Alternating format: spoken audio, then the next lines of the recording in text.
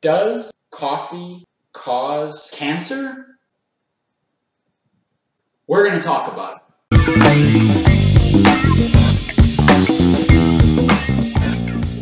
Alright, so some of you guys may have heard the new law that was just passed in the state of California requiring all coffee distributors to label their products as potentially carcinogenic. This is a warning label you'd find similar to that on a package of cigarettes, telling you that this product may cause cancer.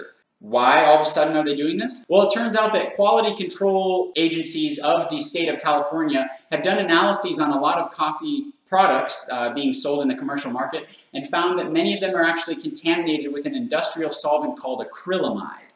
The coffee companies are of course afraid of this because they're worried about their products not selling as well because of customers not thinking that their drinks are safe. Now, the coffee companies are claiming that despite acrylamide found in their products, it's at such a negligible amount that it's going to have no effect on the body whatsoever. We're talking low parts per million here. So, here is the scoop on acrylamide. It is a known carcinogen, and consuming it in significant amounts can be harmful to your health.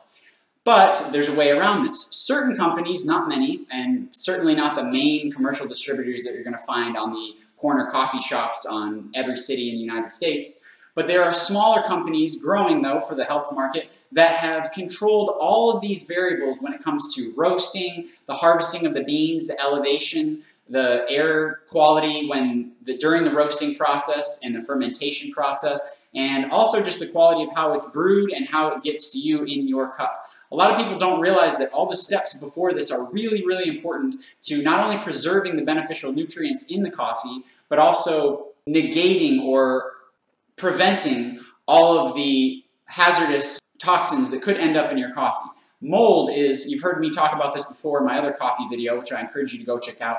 Mold toxins are one of the most prevalent problems in coffee today. And that's actually, I believe, a reason for why a lot of the data is skewed against coffee, saying that it actually has a harmful effect on the nervous system, can induce adrenal fatigue, can lead to higher histamine responses, and ultimately incidences of cancer. So, what I recommend you do is, no matter what you're buying, make sure you buy organic beans. And if you're getting decaffeinated beans, try to find ones that have been produced with the Swiss water process. A lot of the decaffeinated beans that you can find, whether it's instant coffee, whole bean, or pre-ground, they use harmful solvents to pull the caffeine out, which can leave a lot of weird byproducts in there and increase the risk for mold. So, what I've been doing lately is I am always a big proponent of coffee because it has very, very high antioxidant concentrations, as well as has a plethora of benefits. So what I've been doing is I have been experimenting over the past several years with different companies and different beans to find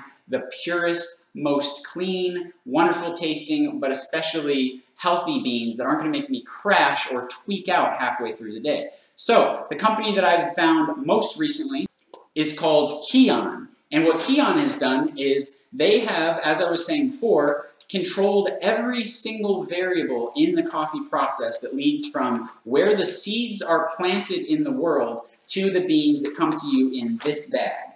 Not only do they control all of these steps, but they also do rigorous testing for things like acrylamide, also mold toxins such as ochratoxin and aflatoxin, and any other heavy metals or contaminants that may end up in your coffee that you don't want to start every day with. So by choosing clean beans like this, you're going to get all the benefits, the very, very high antioxidant concentration, plus you're not going to crash halfway through the day and end up with cancer.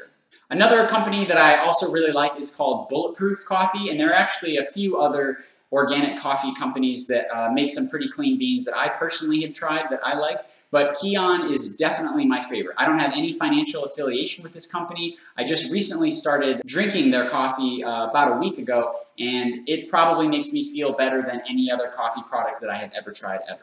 So I really hope this video was helpful for you guys. If you guys have any insight in terms of if you drink coffee, what coffee works for you and what doesn't, how it makes you feel, if you have an adverse reaction to it, or you're just trying to experiment and maybe find a brand new, clean, organic coffee source, I can help you out.